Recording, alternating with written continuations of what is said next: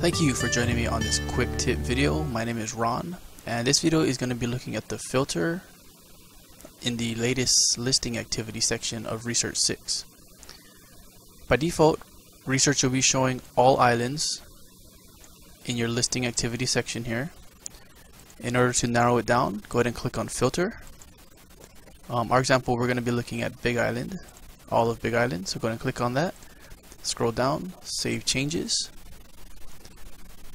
When this refreshes, only Big Island listings will be shown in our listing activity. The filter can get more specific.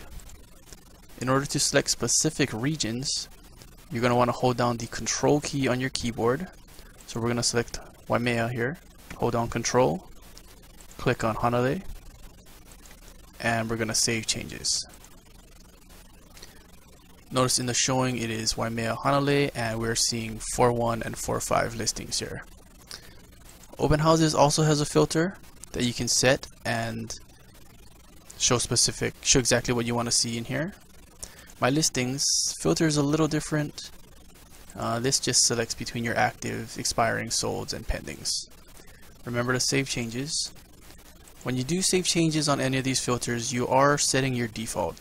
So next time you log in, or next time I log in, I will see Waimea and Hanalei only here until I change it. Again, by clicking on Filter. Thank you for joining me. It's really quick, but really helpful. And I hope you're having a good day.